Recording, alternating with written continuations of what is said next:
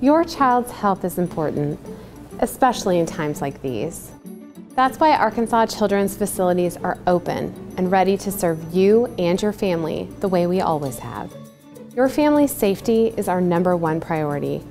We have established the safest possible environment for you, your child, and our team.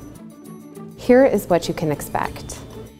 All team members, patients, and visitors entering Arkansas Children's facilities are temperature screened upon entry to our facilities.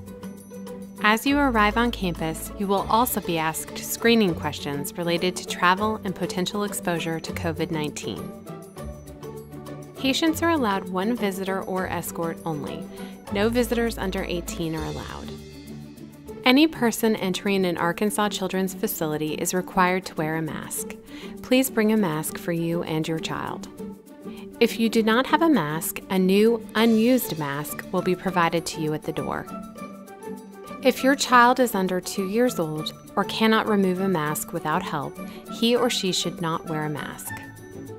During your visit, our physicians, nurses, and staff will wear personal protective equipment, masks, gowns, and gloves, out of an abundance of caution and in an effort to keep our patients and families as safe as possible.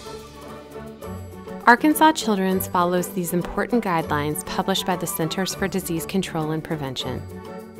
At Arkansas Children's, we use a 10-step cleaning process with a disinfectant effective against COVID-19 and other viruses.